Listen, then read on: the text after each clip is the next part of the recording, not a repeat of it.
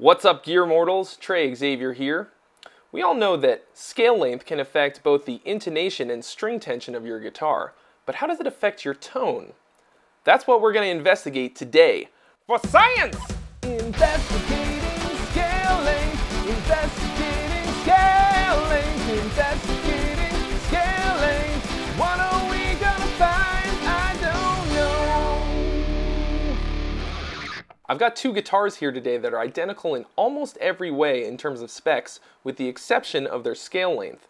So everything else I used is exactly the same signal path, same picks, same exact set of strings, and same pickups. So let's see what happens.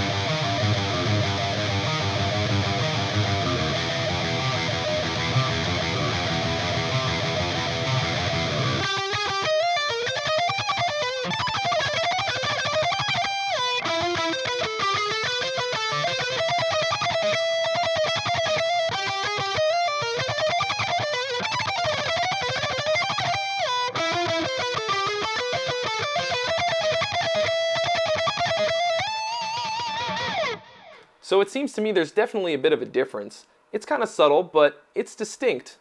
And I personally found that the longer scale length guitar I thought sounded a little thicker for rhythm guitar, which I liked a lot, but it's also a little bit harder to play. So that's kind of the trade-off. I don't know. I want to know what you guys think, so go ahead and leave your comments down below. And don't forget to subscribe if you haven't already for more reviews and original content. Gearing up to do my very first unboxing video for the John Petrucci signature wah from Dunlop. So I've never done one of these before, but a lot of people are doing them. So